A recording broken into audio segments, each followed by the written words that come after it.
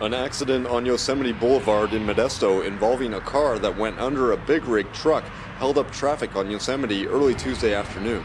Basically what happened here is we had two vehicles trying to make a right-hand turn at the same time.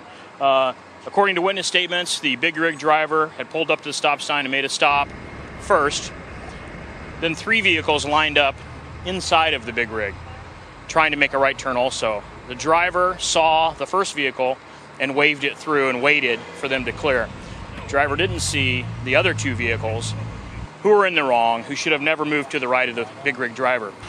The driver on the big rig started to make the right-hand turn, and due to the size of the vehicle, obviously couldn't see the small car next to him and turned, and the trailer turned over the top of the small Mitsubishi Eclipse vehicle. The detour down this way is probably about 1/8 of a mile away, just to divert traffic so we don't have cars coming into this scene, while we're obviously going to have to lift up this trailer you can see right now to remove the car from underneath of it. There were no injuries in the accident.